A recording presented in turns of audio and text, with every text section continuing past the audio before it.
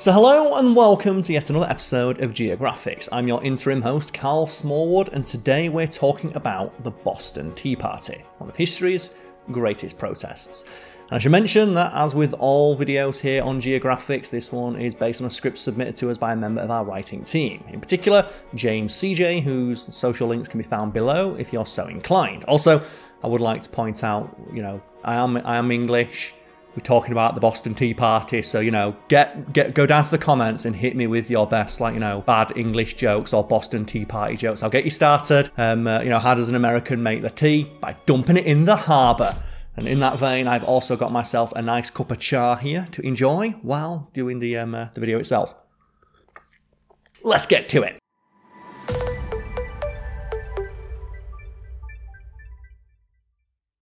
So before America gained independence from the British, the situation in the colonies was steadily deteriorating. The 1770s was the most crucial decade for the start of US history, a series of events that would push America to seek independence from the British and propelled the cause forward, leading to the American Revolution. One of the events that holds extreme significance in America's quest for liberation from Britain occurred in Boston, colonial Massachusetts, known as the Boston Tea Party. It's by no means the only event that set off the revolution, but it stands out for many reasons. One of history's most famous protests, the Boston Tea Party, was a carefully orchestrated demonstration aimed at making the colonist disdain towards the British government and its laws well known. It did so in undeniable style and helped shore up support among the colonists to leave Britain behind and start their own country with its own laws and a separate government. This is the story of the Boston Tea Party, a protest of substance and style that achieved undeniable things, including advancing revolutionary sentiment.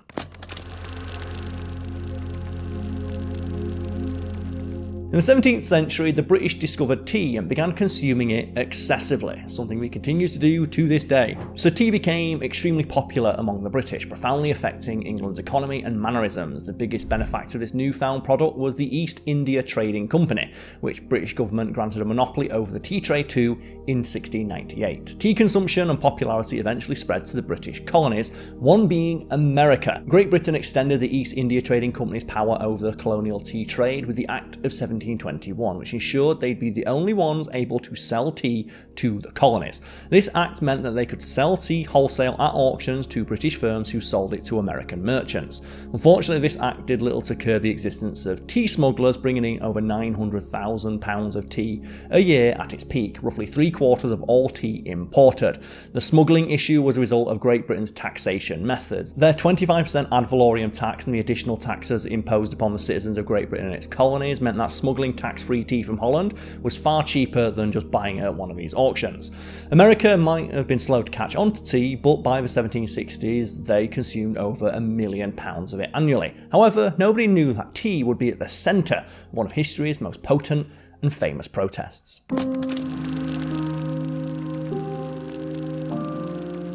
In the 1760s, Britain was experiencing a, shall we say, tumultuous economic crisis. The 7 Years' War, which had ended in 1763, had decimated their coffers. As a result, they decided their colonies were their best shot at shoring up their reserves of cash.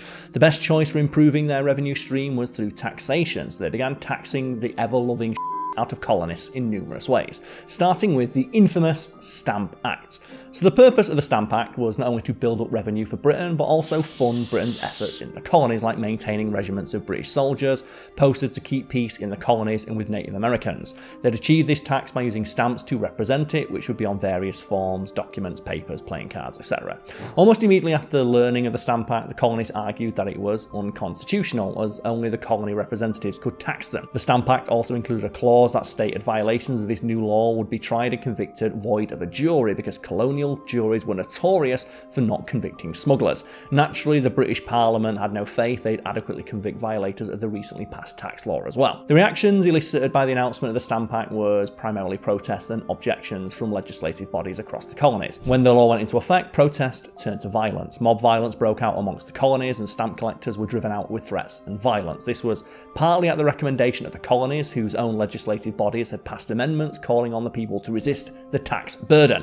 Britain eventually caved while the law was passed in 1765. It was repealed less than a year later. This was also around when the Sons of Liberty formed, which would become the masterminds behind the Boston Tea Party. Under their command, a mob tore through Boston with an effigy of the stamp distributor, which they proceeded to hang from a tree and then behead. They then ransacked the stamp collector's home and forced him to agree to resign from his post, which I imagine was really easy to do when you can point outside to the baying mob cutting off an effigy of you's head that's hung from a tree. Britain had created its own downfall, but in fairness, that was the case long before the Stamp Act. Hey!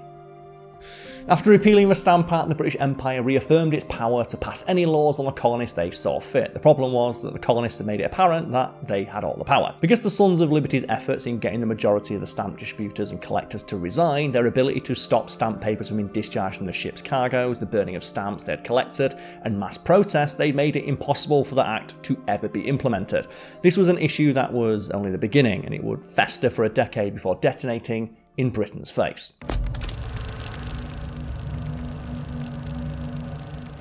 With the downfall of the Stamp Act, Britain was ready to show the colonists that it could impose its authority over them however it saw fit. Named after Charles Townshend, the British Chancellor of the Exchequer, the Townshend Acts were a series of acts with each having a different part to play in Britain imposing of laws and taxes on the colonists. The laws were in response to Benjamin Franklin's declaration that the colonies intended to start manufacturing goods to avoid paying the high duties on imports. The primary purpose of the Act, at least the advertised purpose, was to raise revenue, but Townshend saw this as an opportunity to remodel the colonies and their local governments to better suit the needs of Great Britain. All of the acts were passed throughout 1767, with the first act being the Quartering Act, which required local governments to foot the bill for British presence in the colonies through taxation. The Revenue Act came next, the tax on certain imports to raise money for the British Treasury.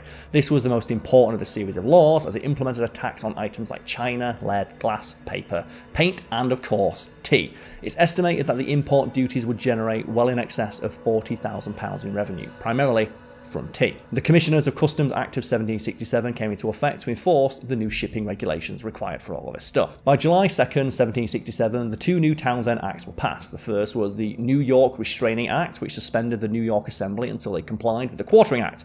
The second act was the Indemnity Act, which reduced the East India Company's tax burden on tea importing, making it cheaper for them to sell. The final act was the Vice Admiralty Court Act of 1768. This act focused on prosecuting smugglers, giving Admiralty courts jurisdiction over all customs violations. This took the power away from colonial courts and meant that the Crown appointed judges were the sole deciders of a custom violator's fate. And just to stick the boot in, they made it exceedingly difficult for those accused of this crime to be found innocent, with only 3 courts available in Charleston, Philadelphia, and Boston, to which the defendants had to pay to go to out of their own pocket, and if they didn't appear, they were found guilty by default. The combination of these laws started mass protests throughout the colonies, with one getting extremely violent.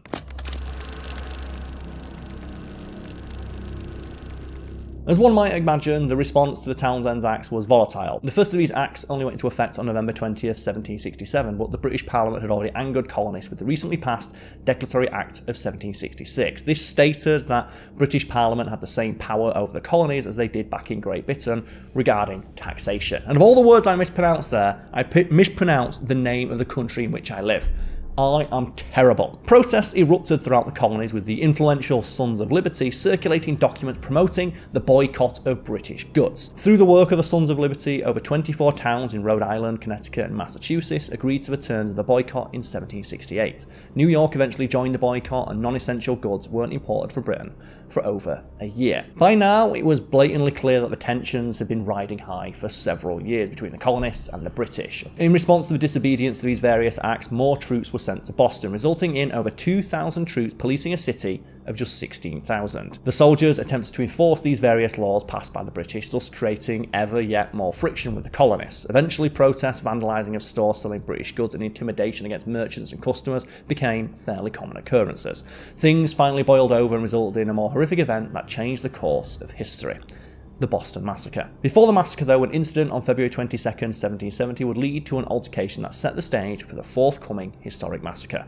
The incident occurred when a group of patriots went after a loyalist store. In an attempt to break up the mob, a customs officer fired a gun through a window of his home, killing an 11-year-old boy called Christopher Sader, which only made matters worse. A few days later, another fight broke out between soldiers and local workers, and while this didn't end in severe bloodshed, it was a precursor to something far worse. On a snowy night, March 5th, 1770, one lone soldier was guarding the King's money, stored inside the customs house on the aptly named King Street. Eventually, colonists came to the customs house throwing insults and threats of violence at Private Hugh White. It didn't take long for things to escalate, with White fighting back by striking a colonist with his bayonet. This caused the colonists to start pelting the soldiers with snowballs, stones, ice, and pretty much anything else they could get their hands on. Eventually, White called for backup until Captain Thomas Preston came with soldiers and surrounded the customs house. There was a slight pause as the fear of bloodshed became clear. Colonists were split, with some pleading to hold fire and others coaxing them into firing. Tempers flared and tensions continued to rise until all hell broke loose. Colonists began striking the soldiers with sticks and clubs, and a soldier fired his gun. Whether this was intentional or accidental is still unknown to this day. Regardless, as far as the soldiers were concerned, as the shot rang out, it permitted the other soldiers to open fire, killing 5 colonists in the process. The Boston Massacre had been fomenting for a while. Sure, it could have gone one of several different ways, but the main point was a fight between soldiers and the colonists, and it was a long time coming. As if it was needed, the Boston Massacre only fueled anti-British sentiment in the colonies. Preston and his fellow soldiers were arrested, and both sides began a relentless propaganda campaign. Preston told his side of the story from jail, and the Sons of Liberty pushed for continued disobedience. In the end, Preston, and indeed almost every soldier that day, was found not guilty and allowed to walk free. The only 2 people to be convicted of any crime were Private Hugh Montgomery and Matthew Kilroy, who were convicted of manslaughter. As you might expect, colonists were none too pleased with this result, and the growing anti-British sentiment was palpable, and things were about to reach their boiling point.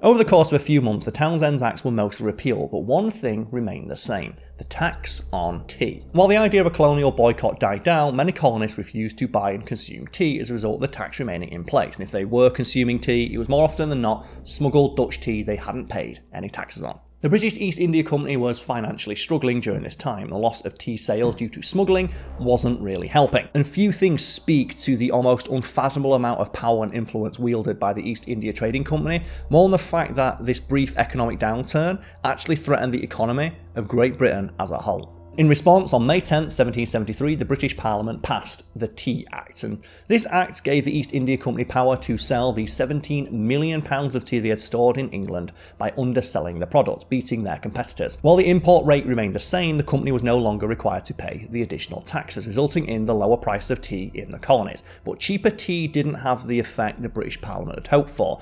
Tea smuggling actually increased, even though the tea eventually became more expensive than imported tea. But thanks to Samuel Adams and John Hancock, prolific smugglers and ardent protesters against taxation without representation, colonists continued to buy smuggled tea just to stick it to the British. They actually paid more money just to stick it to us in Blighty, which, you know what? Respect.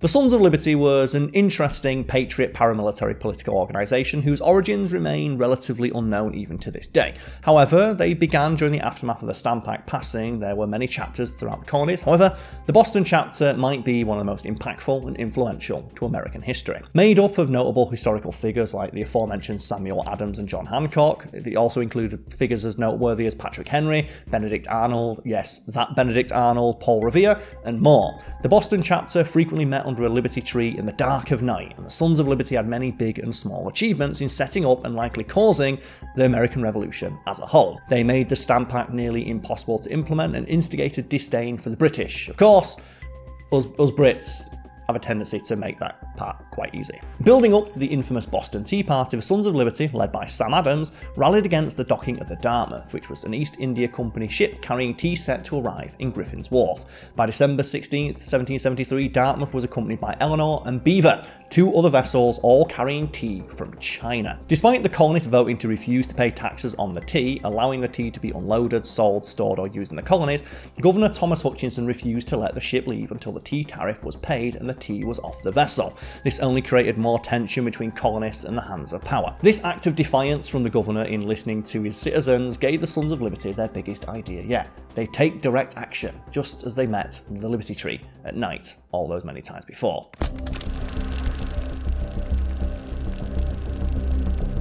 That night, while Boston was quiet, roughly 60 men made their way to Griffin's Wharf, made up of colonists and Sons of Liberty members. They were dressed in blankets and Native American headdresses. The group entered the harbour and boarded the Dartmouth, Eleanor and Beaver, where they went straight for the cargo. The precious, precious tea. The group was instructed to open the 342 chest, take the tea and dump it directly into the harbour. The estimated value of the tea was around £18,000, which today would be equivalent to £3.4 million, close to $4.5 million. A participant named George Hughes stated, and I quote, "We were surrounded by British armed ships, but no attempt was made to resist us. In a matter of 3 hours, the colonists dumped 45 tons of tea into the Boston harbour." And this was by no means a small act of defiance. This was a deadly blow to the financial security of the East India Company and in turn the British Empire as a whole. And one of the more impressive things about this brazen protest is that it was so self-contained. It wasn't a case of pandemonium or hysteria. The tea was dumped and nothing else was destroyed. No shops were looted and the men simply returned home and awaited the consequences of their actions, not as individuals, but as colonies. So the Sons of Liberty knew that the British would retaliate, and maybe that's what they were hoping for. Like, us Brits do love us some tea, so destroying 45 tons of the stuff was a surefire way to piss off someone higher up, and maybe harsh retaliation is what they were looking for, because without that kind of retaliation, the colonists wouldn't have fought as hard to secure their freedom. They needed a pure reason to achieve the hatred against the British required to gain support for breaking free of the British Empire. They're about to get that, and perhaps a little more.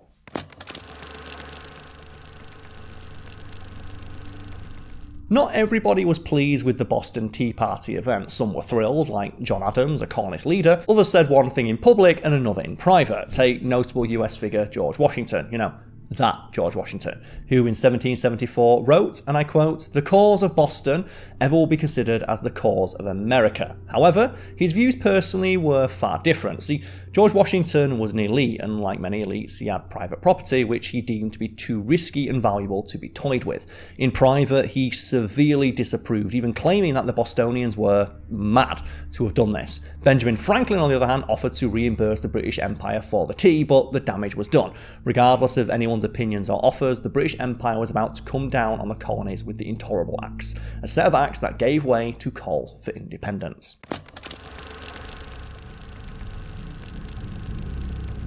The British Empire responded, shall we say, firmly to the actions taken against them in the Boston Tea Party event by passing the Coercive Acts, better known as the Intolerable Acts. These 4 acts closed the harbour until the tea was fully paid for and ended the Constitution in Massachusetts, cancelling free elections for town officials. It also moved the judicial authority to Britain and its judges, resulting in martial law in Massachusetts. One of the final acts was demanding colonists to quarter soldiers on demand. A further lesser-known act, known as the Quebec Act, extended the freedom to worship the French-Canadian Catholics, which didn't sit well with the Protestants and was also counted as one of the Intolerable Acts. One crucial fact about the Intolerable Acts is that they weren't repealed, unlike the Stamp and Townsend Acts. As a result, they helped sow the seeds for rebellion and eventually revolution.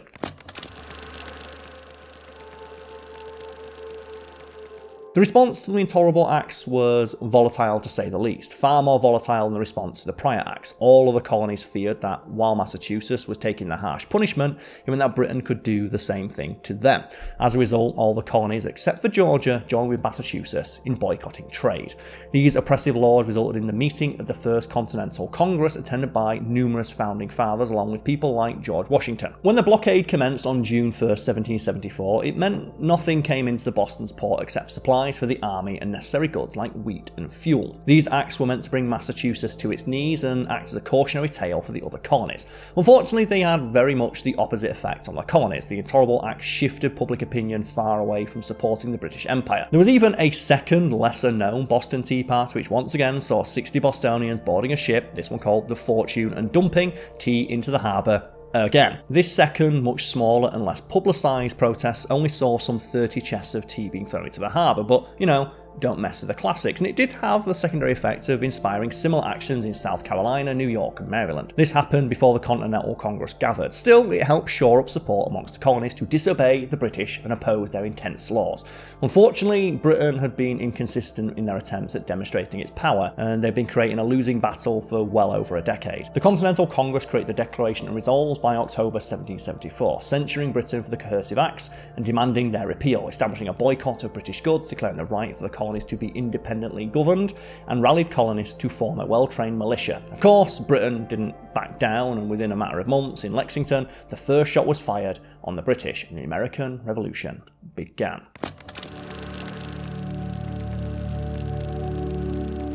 Regardless of where anyone stands around the actions on December 16, 1773, they are part of the reason the United States exists today. This act of defiance's goal was unclear. Was it purely a means to stick it to the British, which again, I support, or did the Sons of Liberty want them to respond so intensely that it would make the colonies closer to fighting for independence? Who knows? The reality is that it achieved both regardless.